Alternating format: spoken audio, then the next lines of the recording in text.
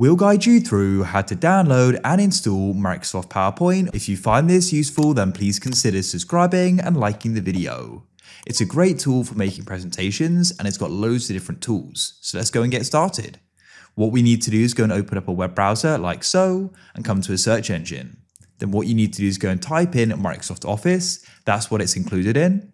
What you need to do is go and scroll down and find office.com, or you could head directly there.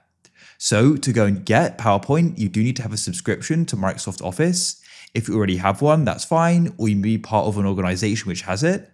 Otherwise, you can click Get Microsoft 365, which is also known as Office, and you can then go and subscribe.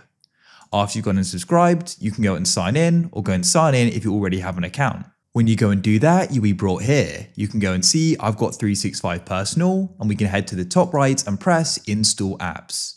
We'll go and get taken to the download page, which goes and looks like this. And then what we can do is we can go and choose the language. I can go and choose English, and we can then go and choose the version. I just use default.